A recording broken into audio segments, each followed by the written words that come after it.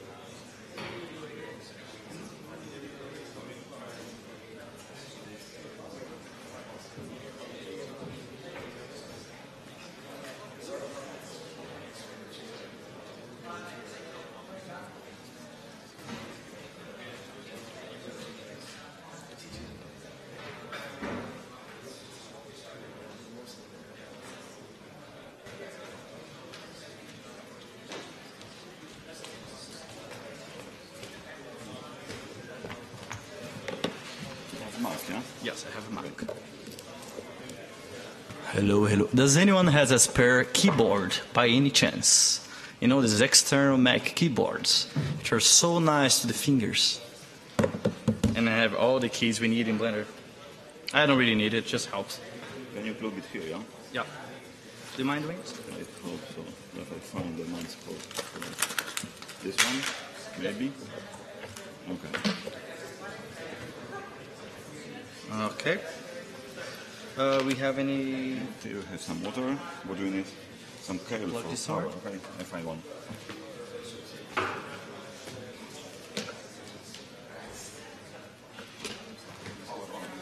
Is the VG only... VG sounds worse, no?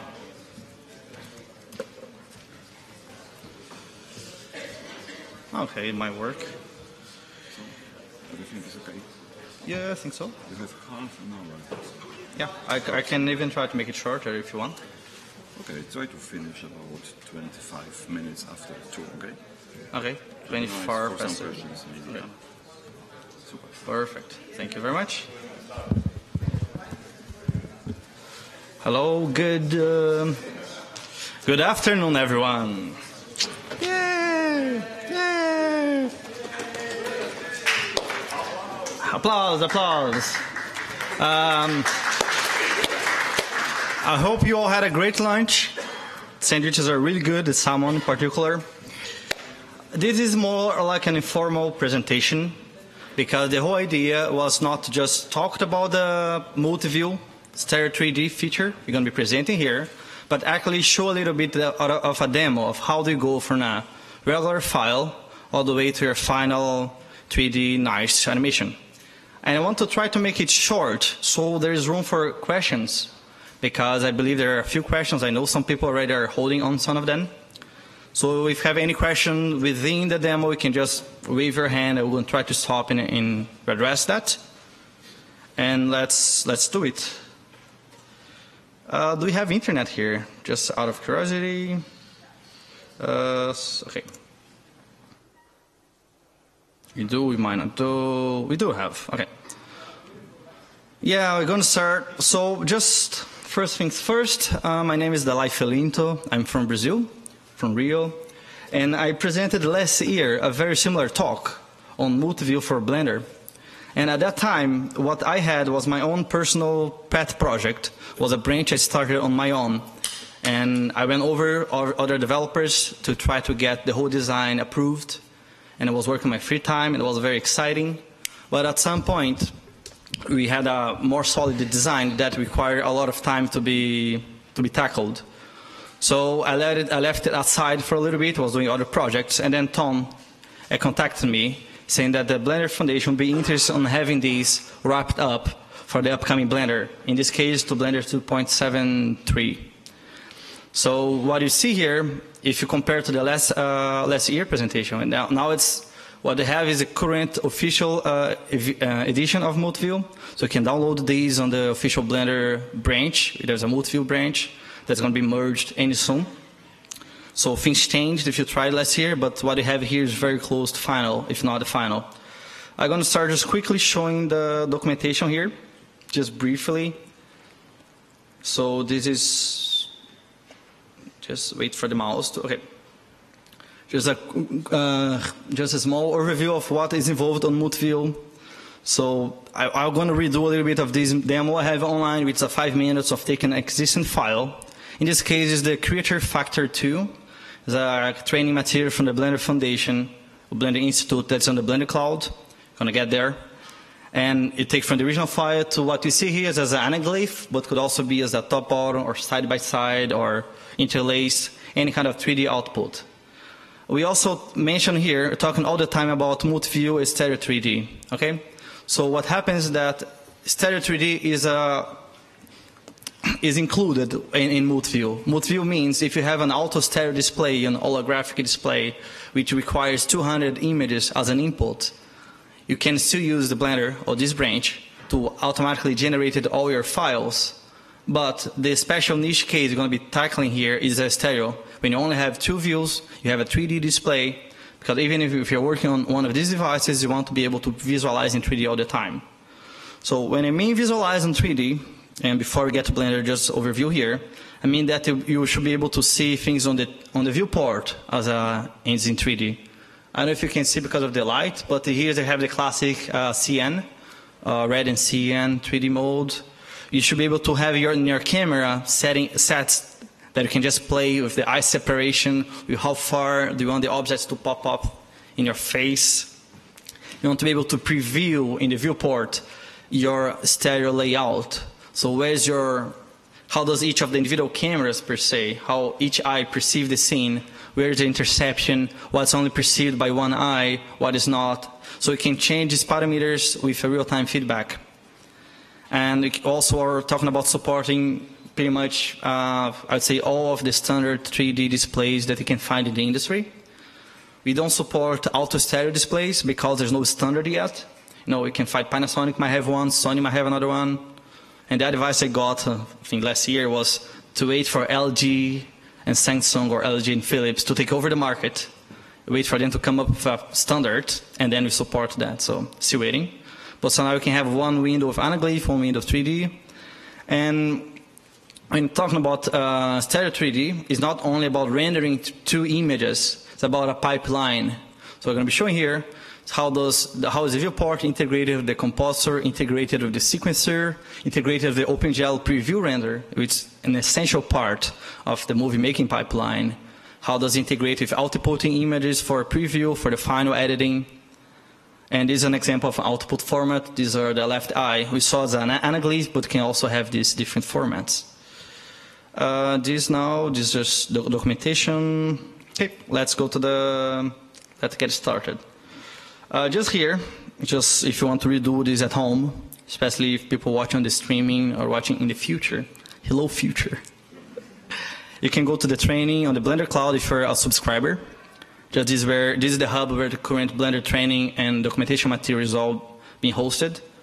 And you can go to the fantastic work. It's going to take some time to load, so you can keep speaking, about Andy Gorace. That's over there. He actually got artsy. He did the Creatures Factor quite some time ago, and now he redid especially for the cloud. And you're going to get a zip file. I'm just going to fast forward a little bit. Go to Blender, just so you know. This is going to be, we go over here. So we're going to we have the creature, turntable, and the backup file in case everything fails. It's here. So let's get started. Okay. So just to be clear, this is a Blender as your Blender, but it was built from a branch. It's the multi-view branch. You can see here. It's official. It's on the official Blender servers, and it's going to be merged in Blender quite soon. And before going to the more funky file, let's go over the new functions here. Just hold on, there's something. I hate this. Okay. The one button we have that controls all the settings is the views buttons. On the moment you turn this button on, your scene changes entirely. I think it's a little bit, is it too dark, the screen? Okay, well, they can, yeah, okay. Thank you very much. So I redo this step, and actually I'm going to split the screen. So here I'm going to see through the camera, and this without the camera. So just by turning views on, you by default you get this plane here. Do you see this plane on in front of the camera? I'm going to make it more visible, especially for this. Yeah. Okay. You see this plane over there, the dark one, and you have here on the through the camera you already see in 3D. So, whoa. So the moment you turn this on, you have a few other options in Blender, including this stereoscopy panel on the viewport, including a few camera stereoscopy settings, including the option to change your 3D mode for your whole window, and for composer and synchronous as well. So in this case, just a quick example. Here's the setting for the camera. I can play, if I have one camera, but internally it's treated as two cameras, so I can play with the so-called eye separation.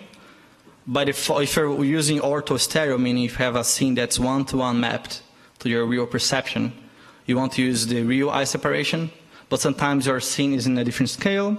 Sometimes you are in a scene like the Darling, I Shrink the Children, that movie where you have the little ants and the insects. So you want to play with the scale of the scene. So this is, we give the artistic freedom for people to play with. And also have what we call the convergence plan. So I'm changing here. I'm moving this option here on the right part of the UI. And the plan on the viewport is changing.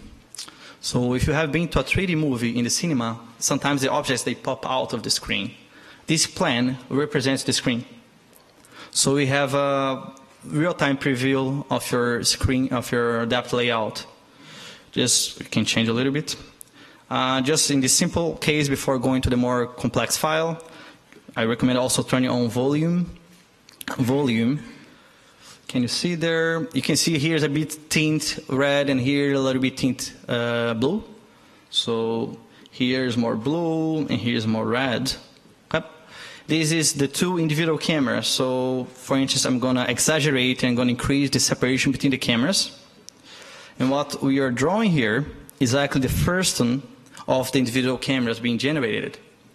It is really important for 3D movie making because some things you want to make sure are seen by both eyes altogether. There's a few rule of thumbs in 3D movie making, and one of them is you don't want any fast coming object, very saturated, very bright, coming in the so-called positive space, so in your face. So in this case, let's go to the top view. In this case, you wouldn't want any object here, nor here. Can you see there the drawing? Yeah. You want muscular action happening here. On the negative space is not so bad. And again, I'm not here to teach 3D movie making. There are a few books on that regard, but we're to present the tools you can use when you find the pipeline that fits your needs. And the other thing we have, it's not so useful, but it's nice to see, is the cameras. So I'm going to increase this even further. Now the distance is going to be 5 Blender units. And if I turn on plan and volumes, you see there are 2 cameras here. Okay? More than that, so far, if you can see, my camera is actually here on what you call the left pivot. So the second camera, if I change the distance between them, it's only increasing into one direction. Okay? This is the most common method because a lot of the time you made a whole production in 2D. You have the left render of your scene, and now you want to render the right eye. So in that sense, you don't want to change both eyes. You want to change only one eye on top of that. But if you're, for some reason, creating a project from scratch, you can change the pivot to be the right one.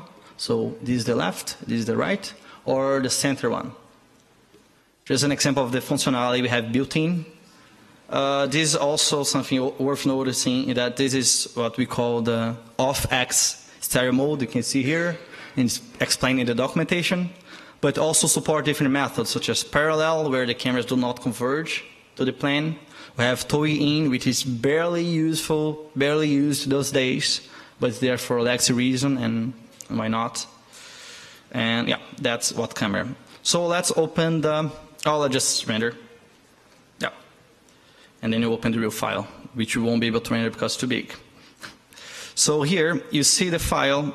Let me increase here to make it more visible too. I'm going to increase the eye separation so it's more easier to see the difference between the left and the right. Okay, you see here, you're also seeing a anaglyph again. Can you dim the light a little bit further, please? You see as anaglyph, do you? Well, I do. Yeah. There are other modes to see the 3D, and that's something important. Even though you're seeing in anaglyph, the data is not in anaglyph. You're keeping the data as they were originally rendered. So just by simply turning off the 3D mode, it's this button here on the UV, you get to see the individual views. So in this case, I'm looking at the left view. I could also look at the right view. Okay? So that means that the 3D representation of the image is not tied to the image data itself. It also means you can change from anaglyph to interlace. Can you see that's interlaced? You can see to column interlace and checkboard interlace.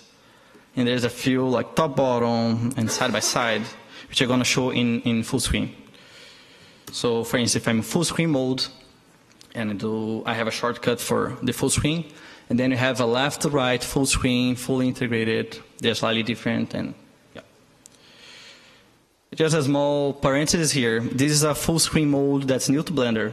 You see no headers, no side panels, no anything. Just this little icon here that shows up when you mouse over there.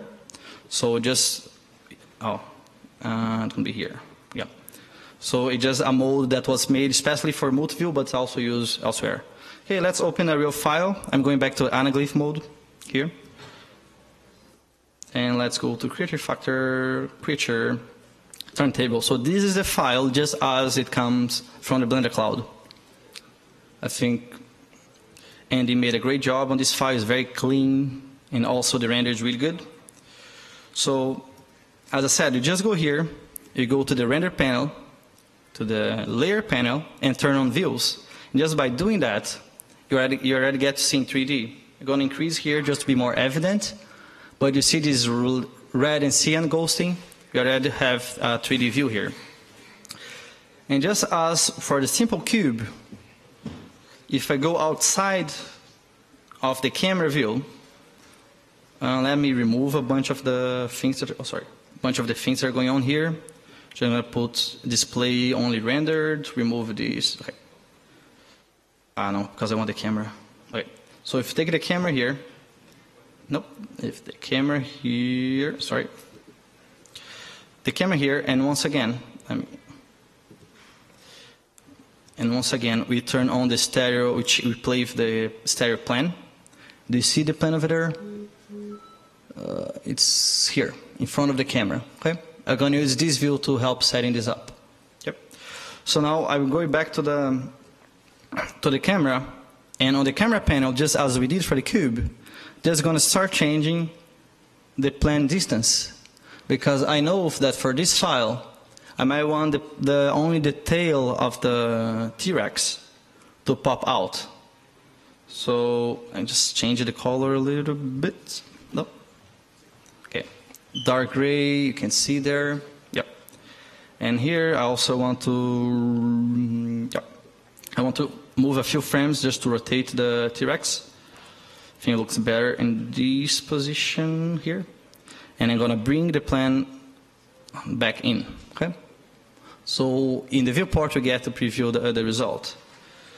Sometimes, when you work with 3D, you don't really want to use glasses all the time or to use a 3D display. So it's quite common, for instance, to use the interlace mode. I'm going to change now to interlace, where if you see, especially here, you see the separation here, the difference between what is the left and the right eye, and same to the foreground. Here you can see the difference. So even without glasses, you can already have a feel of how much depth you're producing. So this is the same effect if you're in a 3D movie, you take out your glasses. Sometimes you can say that the things are so far apart that it is producing more or less depth.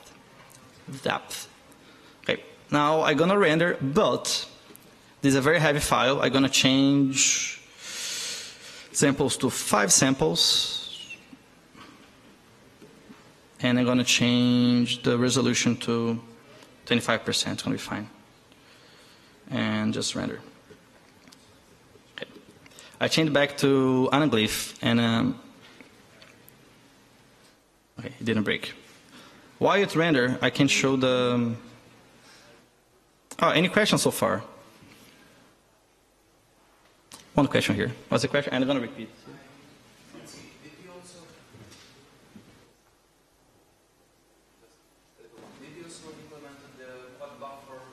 Views also. Did I also implement the quad buffer view?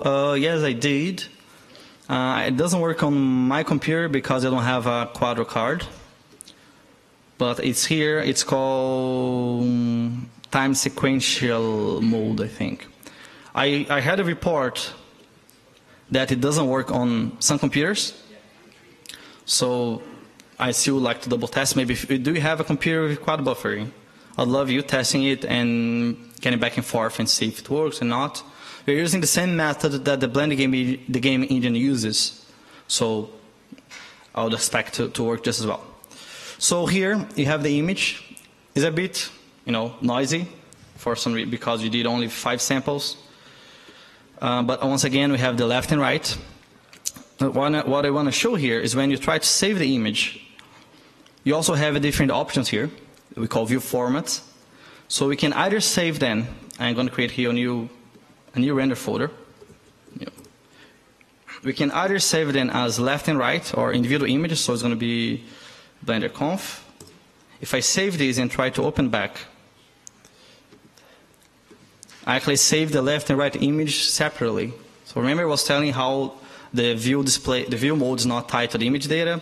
That's what you get. You can also save as anaglyph, or I'll say side by side squeezed frame. Why not?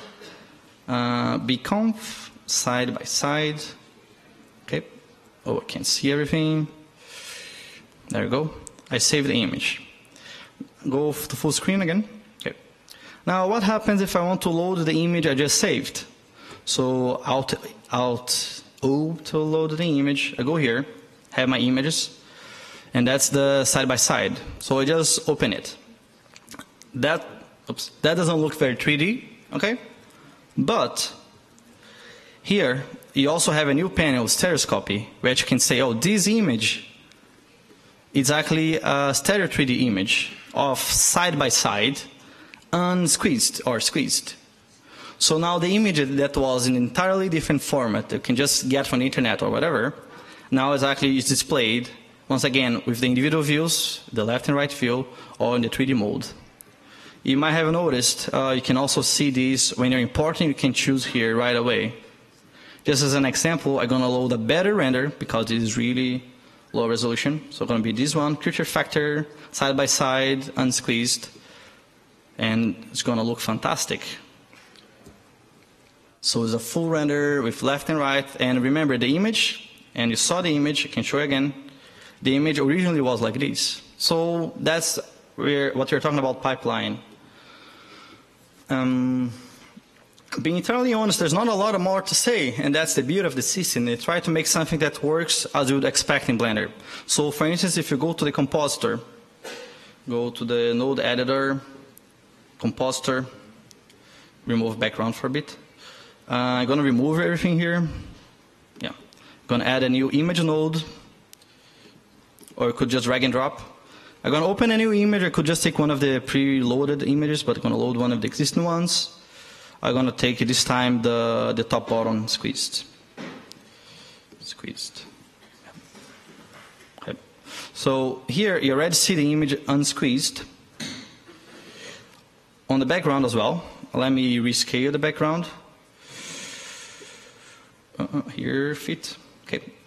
So the background is also in anaglyph. Let's fit again. Okay.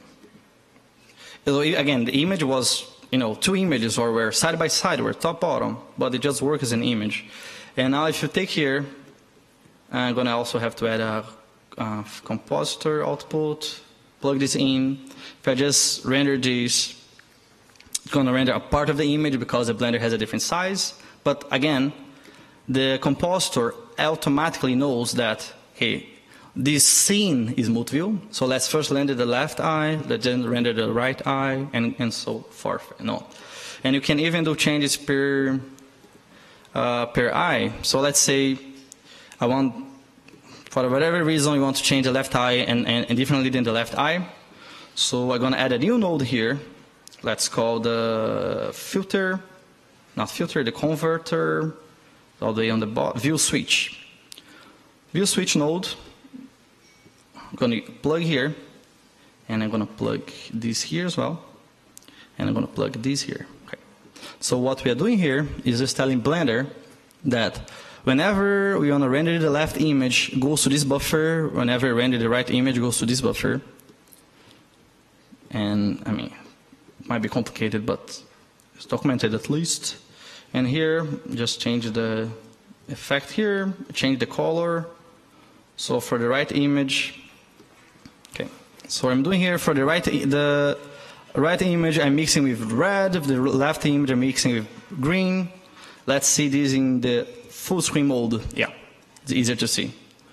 So we can have different treatments for the individual views, but most of the time you won't need these, because most of the time you just have to plug everything.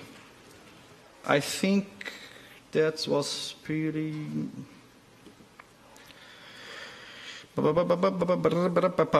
Yeah, I think that's pretty much it. We're kind of short in time because you're short in time. So I'm just going to quickly show some images while you can come up with a nice and smart question to be answered. Please. I was very intrigued by the doctor epilepsy setting. Yes, I can. But it actually might trigger epilepsy on some people, so I'm gonna do a formal disclaimer, don't worry. This is an example of different image the agent Tom was telling about. So the doctor epilepsy mode. Okay. Here. So if you're watching this from home, just don't watch for 10 seconds if you have epilepsy. No, I'm not kidding. Some people have epilepsy. Okay. So this is what the epilepsy does. Yeah. It basically try to render left and right, left and right, left and right, left and right. So even if you don't have a 3D display, you can get a depth feeling for that. Okay, if you have epilepsy, you can watch again. Thank you. It might not go to the official release because but it was fun to code. We are really coming to a closing, Monica. Yes, just a quick question. Yes, please. Do you know if this can be applied also to a DOM render and projection? That's a good question. It's a bit of a niche question. I actually, yes and no. So that's a quick answer. And the long answer is yes, but it still needs to have some work on top of this. And actually, the reason I started with the multi-view project, because I wanted stereo 3D for DOM rendering. And just realized that the only way of having this in Blender was to have a whole multi-view pipeline and then have these also included on top of it. So people would be more accepting of the work. That means that the multi-view will have a DOM render button? It will have it will have for the fisheye camera and cycles, not necessarily a DOM 3D view and viewport. That's something else. But it also helps for this kind of things, or Oculus Rift or Cave real-time editing within Blender. Cool. Any more questions? I think we're really close on ending here. So please let's make it keep it short. Please. It's the last one. I'm going to be here for the whole conference. I have another talk tomorrow at 4:30 with Benoit say about mission control with drones with Blender. I also recommend you to come. Please. Just a short question. So we can answer. When will be integrated to the main Blender branch? When? Yes. Oh, when? Hopefully by Blender 2.7.3, meaning last night I finished the sequencer working. I didn't show here, but sequencer can also preview this strip in 3D and render. There are a few bugs, so I'm going back home. I'm going to wrap this up, send for review, and then I'm going to coordinate with the other developers. So we're aiming at 2.73. Michael, Otto, is really short question because we're really running out of time.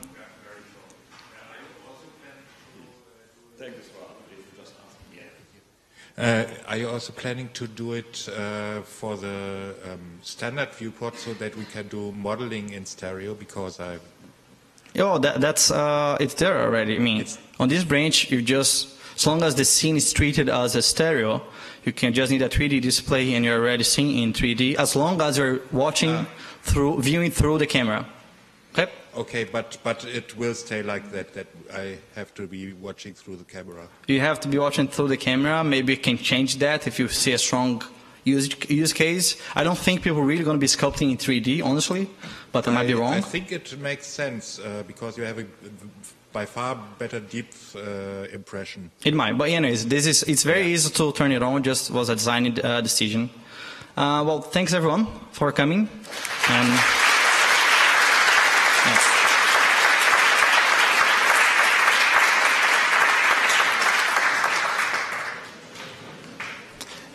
And if you're interested on Blender Game Engine, I have a. Okay, thank you. There is time for next speaker now. Thank you very much. Sorry for kicking us, you know? I'm amazed. Oh.